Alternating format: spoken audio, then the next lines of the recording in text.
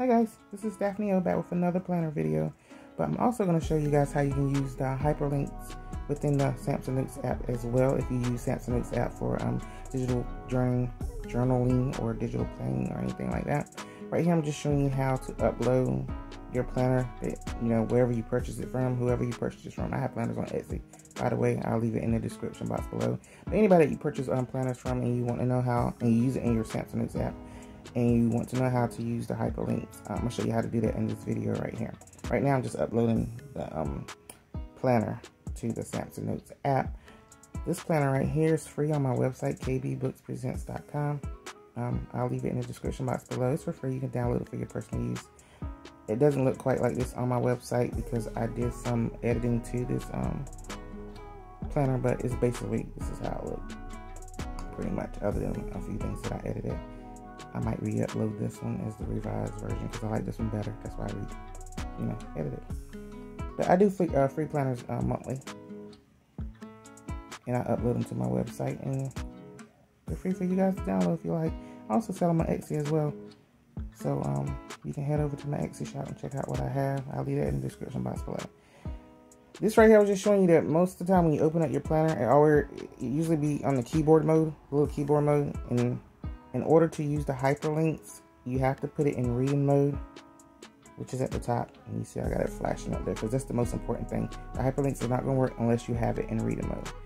And so I have hyperlinks in this planner over here to the side. And once I click on it, see, it takes you to the monthly page. Then at the top, you can go back to the index or the cover page is what I call it. And it takes you back to the cover page. Now I'm going to click on one of the weekly page, and it takes you to the weekly page. And I'm going to click back up there to the top to the cover page to go back to the cover page. And then I'm going to click on the gratitude page, and it takes me to the gratitude page. But you have to have it in reading mode in order for it to work. Now once I can't even talk. Once you want to start planning in your planner, then you take it out to reading mode, and you choose whatever pen you want, and you can start your planning. And I'm gonna hush now and just let the rest of the video speak for itself, because this is just me showing you how I set my planner up for the month. And like I said, if you like this planner, you can head over to my website and download it for free. I did block out my goals right here because these were personal. I don't mind sharing certain goals, but some goals that are personal that I want to keep to myself, I block those out. But that's what the little black box is. But anyway, I hope you guys enjoy this video, and I will see you at the end of it.